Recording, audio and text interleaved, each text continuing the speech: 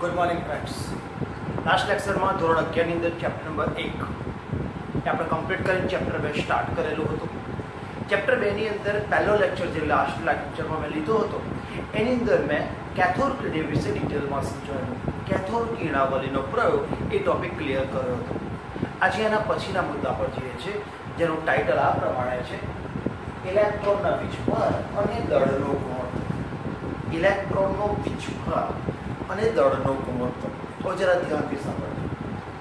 અહીંયા વચ્ચે લખ્યું છે E/m, જે અંશમાં E દેખાય છે તમારે ઇલેક્ટ્રોનનો વિચભાર સમજવાનો અને છેદમાં me માસ ઓફ ઇલેક્ટ્રોન એટલે ઇલેક્ટ્રોનનું તમારે દળ સમજવાનું છે। બુકની અંદર જે પ્રયોગ આપેલો છે, પ્રયોગની અંદર તમે ધ્યાનથી જોજો, આ પ્રમાણેની એક આકૃતિ આપેલી છે, પણ આનાથી આ મૂલ્ય ના મળે। આનાથી ફક્ત એ ખબર પડે છે તમને કે કણો વિચભાર ધન ધરાવે છે, ઋણ ધરાવે છે કે તટસ્થ।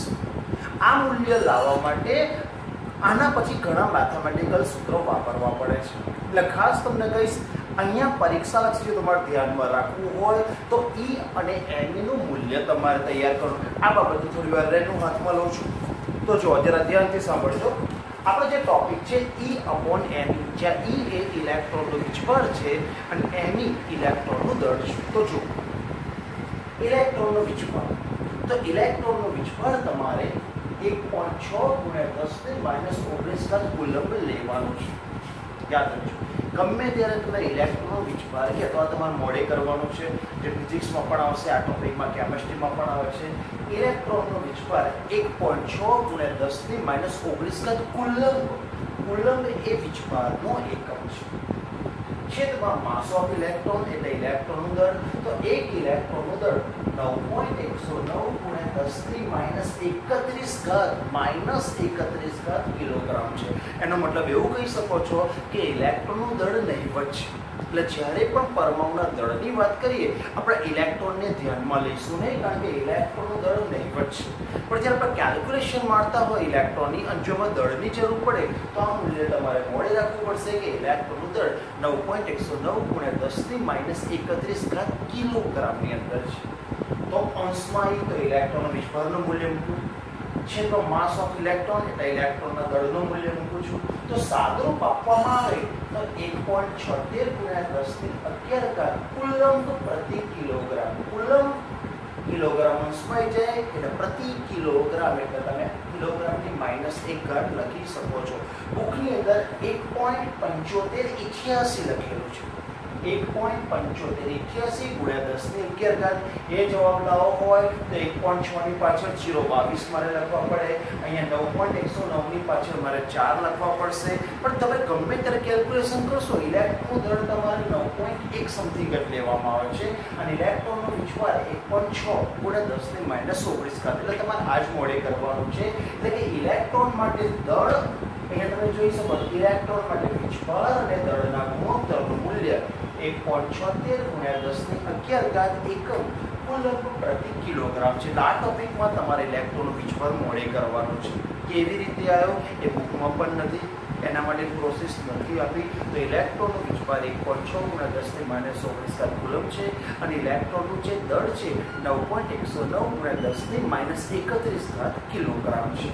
પરીક્ષાની અંદર MCQમાં E/m નું મૂલ્ય પૂછી શકે છે, તો તમારે 1.7588 × 10 આ રીતે લખી શકો, અથવા તો 1.76 × 10⁻11 કુલમ્બ પ્રતિ કિલોગ્રામ બંને સાચું છે।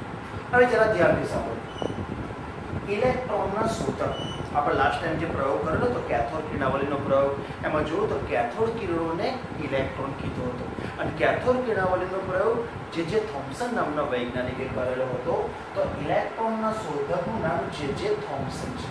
એમણે ઇલેક્ટ્રોનના વિચભાર અને દળના ગુણોત્તરનું માપન કર્યું। કદાચ પરીક્ષામાં પૂછે ઇલેક્ટ્રોન માટે વિચભાર અને દળના ગુણોત્તરનું માપન કયા વૈજ્ઞાનિકે કર્યું, તો તમારો આન્સર આવશે જે થોમ્સન નામના વૈજ્ઞાનિકે કર્યું।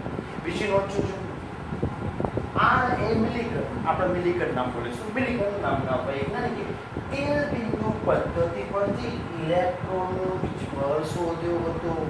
મિલિકન નામના વૈજ્ઞાનિકે એ વખતે તેલ બિંદુ પદ્ધતિ, બુકમાં થોડી માહિતી આપી છે પણ તમને ખબર નહીં પડે, બહુ ડિટેલમાં જવું પડશે, એટલે ખાસ તમને કહી દઉં છું મિલિકન નામના વૈજ્ઞાનિકે તેલ વિદ્યુત પદ્ધતિ પરથી ઇલેક્ટ્રોનનો વિચભાર શોધ્યો હતો અને ઇલેક્ટ્રોનનો વિચભાર આટલો જ હતો 1.6 × 10⁻⁹ અમુક જગ્યાએ ઇલેક્ટ્રોનના વિચભારની આગળ માઇનસ લખતા હશે -1.6 તો આપણે જાણીએ છીએ ઇલેક્ટ્રોન ઋણ વિચભાર ધરાવે છે પણ કેલ્ક્યુલેશન કરતા હોય તો આપણે માઇનસ લખતા નથી ફક્ત 1.6 × 10⁻⁹ કુલમ્બ લખીએ છીએ તો આમાંથી MCQ આવી શકે છે ધ્યાન રાખવાનું અને આમાં ઇલેક્ટ્રોનનો વિચભાર અને ઇલેક્ટ્રોન દળ તમારે મોડે કરવાનો છે હવે બીજા મુદ્દા પર જોઉં છું ઇલેક્ટ્રોનનો વિચભાર અને દળના ગુણોત્તરમાં કણોનું વિચલન કઈ બાબતો પર આધાર રાખે છે સાંભળજો આ જો ટોપિક તમારે સમજવો હોય કે ઇલેક્ટ્રોનના વિચભાર અને દળ એટલે E/m નું જ્યારે મૂલ્ય શોધવામાં આવે છે પ્રયોગ કરવામાં આવ્યો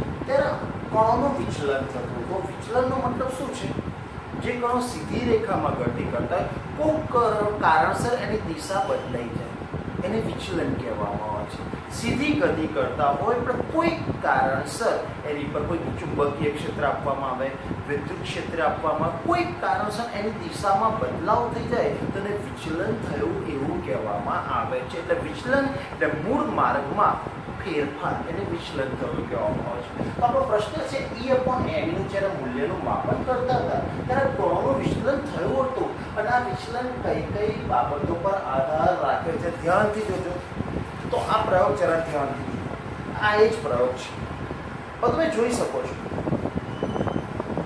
આ બેટરીના ઋણ ધ્રુવ સાથે જોડે એટલે આ કેથોડ છે બેટરીના ધન ધ્રુવ સાથે જોડ્યો એટલે એનોડ છે કેથોડ કિરણોત્સર્ગ એટલે પ્રયોગ હવે થોડો ફેરફાર કરો છો તમે જુઓ એની પર આ માઇનસ અને પ્લસ એટલે કે વિદ્યુત ધ્રુવો મૂકેલા છે અને નોર્થ એન્ડ સાઉથ એટલે કે ચુંબકીય ધ્રુવો પણ મૂકવામાં આવે છે એટલે કે આ જે કણો ઉત્પન્ન થાય છે એની ઉપર વિદ્યુતીય ક્ષેત્ર અને ચુંબકીય ક્ષેત્ર આપવામાં આવે તો શું થાય તમે જોઈ શકો છો બધા સીધી લીટીમાં ગતિ નથી કરતા જે સીધી લીટીમાં ગતિ કરે છે એનો મતલબ એવો થયો એનું વિચલન થતું નથી પણ અમુક કણો તમે ઉપર તરફ ગતિ કરે જરા ધ્યાનથી જો એની દિશા બદલાઈ અહીંયા ઋણ ધ્રુવ છે આ જે કિરણાવલી હતી એ તરફ આકર્ષાય છે એટલા આમ જાય છે તો આ ઋણ ધ્રુવ તરફ આકર્ષાય એટલે એ કણો ધન વિચભાર ધરાવે છે આ નીચે તમે પ્લસ લખી શકો છો ધન ધ્રુવ છે તો આ કણો એ તરફ નીચે તરફ આકર્ષાય છે ધન ધ્રુવ તરફ આકર્ષાય એટલે એનો વિચભાર ઋણ કહેવામાં આવે છે અને જે કોઈ જ વિદ્યુતીય ક્ષેત્ર કે ચુંબકીય ક્ષેત્રમાં આકર્ષણ પામતા નથી એનું વિચલન થતું નથી તે સીધી રેખામાં ગતિ કરી શકે છે તો અહીંયા વિચલનનો મતલબ એવો થાય છે કે પોતાના માર્ગ પરથી થોડો ફંટાય તો એને વિચલન થયું કહેવામાં આવે છે તો આપણે હવે મૂળ પ્રશ્ન પર જઈ રહ્યા છે કે E/m જો પ્રયોગ હતો એમાં કણોનું વિચલન કઈ બાબતો પર આધાર રાખી શકે નીચમાં પણ પૂછી શકે એવો ક્વેશ્ચન તો ધ્યાનથી જોજો કણો પરના વિચભારની માત્રા યાદ રાખજો કણો પણ વિચભાર ધરાવે છે જાણકારી માટે કહું આપણા રુધિરનો પણ વિચભાર છે તમે તમારું બ્લડ ગ્રુપ જો ચેક કર્યું હશે તો પોઝિટિવ અથવા નેગેટિવ હશે એ પોઝિટિવ બી પોઝિટિવ ગમે તે પોઝિટિવ ક્યારેય એવું નહીં હોય કે ફક્ત AB હશે ફક્ત ક્યારે આપણું બ્લડ પણ વિચભાર ધરાવે છે હવા પણ વિચભાર ધરાવે છે દ્રાવણો વિચભાર એમ કણો પણ વિચભાર ધરાવે છે વિચભાર ધન પણ હોઈ શકે ઋણ પણ હોઈ શકે અને તટસ્થ પણ હોઈ શકે છે તો જે કણો પર વિચભારની માત્રા વધારે હોય એનું વિચલન વધારે થાય છે ટોપિક સમજો વિચભાર હોય અને વિચભારની માત્રા જેટલી વધારે હોય એનું વિચલન વધારે પ્રમાણમાં થાય છે તમને પ્રશ્ન એ ચલાવી રહ્યો છું કે વિચલન કઈ બાબતો પર આધાર રાખે છે તો કણો પરનો વિચભારની માત્રા જેટલી વધારે હોય એટલું વિચલન વધારે થાય પોઈન્ટ નંબર 2 કણોનું દળ જે સૂક્ષ્મ અતિ સૂક્ષ્મ કણોના દળની વાત કરીએ તો જેટલું દળ ઓછું હોય જેટલો હલકો હોય એનું વિચલન વધારે થાય યાદ રાખજો દળ ઓછું તો એનું વિચલન વધારે થઈ શકે છે અને દળ વધારે હોય તો વિચલન ઓછું થાય છે એટલે કણોનું દળ પણ અહીંયા ભાગ ભજવે છે ત્રીજા નંબરનો પોઈન્ટ છે વિદ્યુતીય અને ચુંબકીય ક્ષેત્રની માત્રા હમણાં જ આપણે પ્રયોગમાં આકૃતિમાં જોયું હતું કે એની પર વિદ્યુતીય ક્ષેત્ર પણ આપાત કરવામાં આવે છે અને એની પર ચુંબકીય ક્ષેત્ર પણ આપાત કરવામાં આવે છે જેમ આ ક્ષેત્રનું મૂલ્ય વધારવામાં આવે એટલે વિદ્યુતીય ક્ષેત્ર અથવા ચુંબકીય ક્ષેત્ર વધારેમાં વધારે લાગુ પાડવામાં આવે એમ વિચલનની સંભાવના વધી જાય છે. તો અહીંયા ગમે ત્યારે તમને પૂછે સૂક્ષ્મ કણોના વિચલનની માત્રા કઈ બાબતો પર આધાર રાખે, તમારો જવાબ 3 હોવો જોઈએ. કણો પરના વિચભારની માત્રા, કણોનું દળ, બીજાનું વિદ્યુત ધ્રુવ અને ચુંબકીય ક્ષેત્રની માત્રા. આની કોન્સેપ્ટ પોઈન્ટ છે. બીજા મુદ્દા પર જોશું પ્રોટોન અને ન્યુટ્રોનની શોધ. અહીંયા ઇલેક્ટ્રોનનો કોન્સેપ્ટ આપણો પતી જાય છે. હવે પોઈન્ટ છે પ્રોટોન અને ન્યુટ્રોનની શોધ. આપણે ગયા લેક્ચરની અંદર મેં તમને કીધું હતું કે પરમાણુની અંદર પણ કેટલાક અવપરમાણિક કણો હોય છે, જેમાં પ્રોટોન હોય છે, ઇલેક્ટ્રોન હોય છે અને ન્યુટ્રોન હોય છે. આ ઇલેક્ટ્રોનનો કોન્સેપ્ટ ક્લિયર કરો. પ્રોટોન તરફ જઈ રહ્યા છે તો સાંભળો, ફેરફાર ધરાવતી કેથોડ કિરણ નળી, હમણાં જે મેં આકૃતિ તમને બતાવેલી હતી એ કેથોડ કિરણ નળી છે પણ ફેરફાર કરેલી છે, કારણ કે એની અંદર ઉપરથી વિદ્યુત ધ્રુવો અને ચુંબકીય ક્ષેત્ર આપાત કરવામાં આવે. તો ફેરફાર ધરાવતી કેથોડ કિરણ નળીમાં કેથોડ કિરણોનો વીજભાર કરતા વિરુદ્ધ વીજભાર એટલે કે ધન વીજભાર ધરાવતા કણોની શોધ થઈ હતી, જેને કેનાલ કિરણો કહે છે. યાદ રાખો, કેથોડ કિરણો ઋણ વીજભાર ધરાવે છે, પણ ધન વીજભાર ધરાવતા જે કણો છે એને કેનાલ કિરણો કીધું. એટલે વ્યાખ્યા રીતે થઈ શકે કે આપણે જે કેથોડ કિરણાવલીનો પ્રયોગ હતો એની અંદર ધન વીજભાર ધરાવતા કણો ઉત્પન્ન થાય છે, તેને કેનાલ કિરણો કહે છે. ધન વીજભાર ધરાવતા કણો એને કેનાલ કિરણો કહે છે. અને ફેરફાર ધરાવતી કેથોડ કિરણ નળી, એટલે હમણાં જે મેં આકૃતિ બતાવી જરા ધ્યાન આપજો, એ લાસ્ટ લેક્ચરની આકૃતિ કરતા થોડોક ફેરફાર હતો. એટલે ફેરફાર ધરાવતી કેથોડ કિરણ નળીમાં ધન વીજભાર ધરાવતા કણો ઉત્પન્ન થાય છે, જેને કેનાલ કિરણો કહેવામાં. કેનાલ કિરણો એટલે કે ધન વીજભારિત કણો. હવે જુઓ, સૌથી નાનો અને હલકો ધન વીજભાર ધરાવતો આયન હાઇડ્રોજનમાંથી મેળવેલ હતો, જેને પ્રોટોન કહે છે. અત્યારે આપણે પ્રોટોન એટલે H+ જ કહીએ છીએ, પણ એ વખતે પ્રોટોન કોને કીધો તો સાંભળજો, સૌથી નાનો અને હલકો ધન વીજભારિત ધરાવતો હાઇડ્રોજન વાયુમાંથી મેળવ્યો હતો અને જેને પ્રોટોન નામ આપવામાં આવ્યું હતું. એટલે જે ધન વીજભારિત આયન ઉત્પન્ન કર્યો છે, જે હાઇડ્રોજન વાયુમાંથી ઉત્પન્ન કર્યો છે, સૌથી હલકો હતો, સૌથી નાનો હતો, એ આયન કે જે ધન વીજભાર ધરાવતો હતો એનું એ વખતે નામ પ્રોટોન આપવામાં આવ્યું હતું. હવે આપણે જે ધન વીજભારિત કણો મેળવ્યા એની કેટલીક લાક્ષણિકતા જોઈએ. આપણે કેથોડ કિરણોની લાક્ષણિકતા તો લાસ્ટ લેક્ચરમાં જોયેલી છે, પણ ધન વીજભારિત કણો જેનું નામ કેનાલ કિરણો છે એની કેટલીક લાક્ષણિકતા ધ્યાનથી જોઈએ. તે નળીમાં હાજર રહેલા વાયુના સ્વભાવ પર આધાર રાખે છે. કેથોડ કિરણોની વાત નથી કરતો, કેથોડનો લાસ્ટ લેક્ચર હતો, એ વાયુના સ્વભાવ પર આધાર રાખતા નથી, વિદ્યુત ધ્રુવોની પ્રકૃતિ પર આધાર રાખતા નથી. આપણે કેનાલ કિરણોની વાત કરીએ છીએ, એ નળીમાં રહેલા વાયુના સ્વભાવ પર આધાર રાખે છે. પરીક્ષામાં તફાવત પણ પૂછે, કેથોડ કિરણો અને કેનાલ કિરણો, ઉપમાન નથી આપ્યો તો આ મુદ્દા પરથી તમારે લખવાનું છે. તો પહેલો મુદ્દો, તે નળીમાં હાજર રહેલા વાયુના સ્વભાવ પર આધાર રાખે છે. બીજો, તે માત્ર સાદા ધન વીજભાર ધરાવતા આયનો, તે સાદા અને ધન વીજભાર ધરાવતા આયનો છે. ત્રીજા નંબર, E/m, અહીંયા m e ના લખતા, દળની વાત કરે છે, ઇલેક્ટ્રોનના દળની વાત કરતા નથી. આપણે પ્રોટોનના દળની વાત કરીએ છીએ, પણ બીજાની દળની વાત કરીએ તો E/m નો ગુણોત્તર તે જે વાયુમાંથી ઉદ્ભવે છે તેના પર આધાર રાખે છે. યાદ રાખજો, અહીંયા E/m નું મૂલ્ય એ જે વાયુમાંથી ઉત્પન્ન થાય છે તે વાયુ પર આધારિત હોય છે. ત્રીજા નંબરનો મુદ્દો.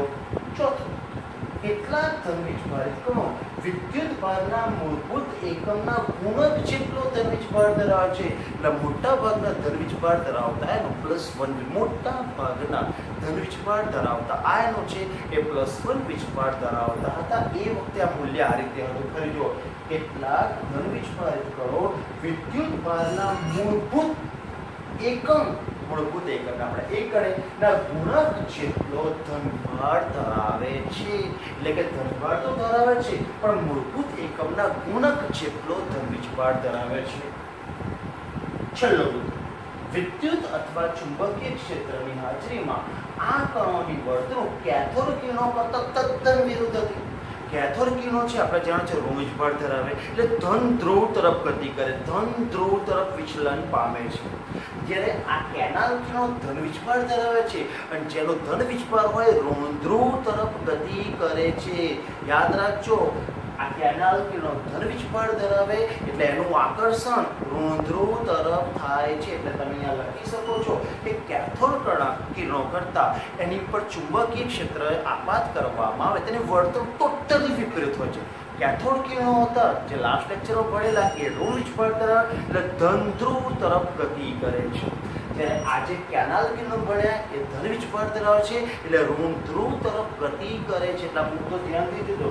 વિદ્યુત અથવા ચુંબકીય ક્ષેત્રની હાજરીમાં આ કણોની વર્તણૂક કેથોડ કિરણો કરતા વિરુદ્ધ હતી. વિરુદ્ધ એટલે કેથોડ કિરણો ધન ધ્રુવ તરફ ગતિ કરે તો કેનાલ કિરણો છે ઋણ ધ્રુવ તરફ ગતિ કરે છે. આ રીતે વિરુદ્ધ હતી. હવે જરા ધ્યાનથી જો, અહીંયા કેથોડ કિરણો ઓવર થઈ ગયા. કદાચ પરીક્ષામાં 2 અથવા 3 ગુણમાં પૂછી શકે તફાવત કેથોડ કિરણો અને કેનાલ કિરણો. તો આ મુદ્દાને ધ્યાનમાં રીતે તમારે તફાવત બનાવવાનો છે. લાસ્ટ મુદ્દો ન્યુટ્રોનની શોધ. આપણે જાણીએ છીએ, હમણાં તમે જો આપણે જે આકૃતિ બતાવી, કેટલાક કિરણો ધન ધ્રુવ તરફ ગતિ કરતા હતા, કેટલાક કણો ઋણ ધ્રુવ તરફ ગતિ કરતા અને કેટલાક કણો કોઈ પણ વિચલન દર્શાવતા ન હતા. આથી વૈજ્ઞાનિકોને એવું લાગ્યું કે ઇલેક્ટ્રોન અને પ્રોટોન ઉપરાંત કંઈક નવીન પ્રકારનો પણ કણ એમાં હાજર હોવો છે. તો આ પ્રયોગ ચેડવિકે કર્યો. ચેડવિક નામના વૈજ્ઞાનિકે તો જો ન્યુટ્રોનની શોધ તો ઈસવીસન 1932માં ચેડવિક નામના વૈજ્ઞાનિક એટલે ન્યુટ્રોનના શોધક ચેડવિક છે. બેરેલિયમનો પાતળો ફરક લીધો. બેરેલિયમ એટલે પરમાણુ ક્રમાંક 4, હાઇડ્રોજન, હિલિયમ, લિથિયમ. બેરેલિયમ પરમાણુ ક્રમાંક 4 એટલે મેં કે પરમાણુ ક્રમાંક 4 અને બેરેલિયમનો પરમાણુ ભારાંક 9 છે. એટલે જ્યારે તત્વને પરફેક્ટ રીતે વર્ણન કરવું હોય તો તત્વની સંજ્ઞા નીચે પરમાણુ ક્રમાંક અને ઉપર પરમાણુ ભારાંક દર્શાવવામાં આવે છે. તો બેરેલિયમનો પાતળો ફરક લીધો. એના ઉપર આલ્ફા કણો, જો આપણે મુખ્યતઃ શાબ્દિક લેક્ચર, આલ્ફા કણો એટલે હિલિયમ આયન, 2He4 એટલે હિલિયમ, એને તો +2 લખ્યું છે એટલે હિલિયમ આયન. એટલે જ્યારે પણ આલ્ફા કણો કહું એટલે 2He4 ની વાત કરું છું. જ્યારે પણ આલ્ફા કણ કહું એટલે હિલિયમની વાત કરું છું. તો બેરેલિયમના પાતળા વરખ પર આલ્ફા કણોનો મારો કરવામાં આવે છે. ત્યારે તમે ધ્યાનથી જોજો, કાર્બન બને છે અને ન્યુટ્રોન ઉત્પન્ન થાય છે. હવે થોડું ઇમ્પોર્ટન્સ, અહીંયા બંનેના પરમાણુ ભારનો ગુણોત્તર 9 + 4 13 થાય તો 12 + 1 13. પરમાણુ ક્રમાંક 4 + 2 6 6 + 0 એટલે 6. આ પણ ધ્યાન રાખવું જરૂર છે. તો અહીંયા તમે કાર્બન તો મુક્ત થાવ, નવો તત્વ અહીંયા તમે જોઈ શકો છો બેરેલિયમમાંથી કાર્બન બન્યું. પહેલા એવું માનવામાં આવતું હતું પરમાણુ અવિભાજ્ય છે. તમે જોઈ શકો છો પરમાણુ હવે 21મી સદીમાં તમે કહી શકો છો પરમાણુ વિભાજ્ય છે.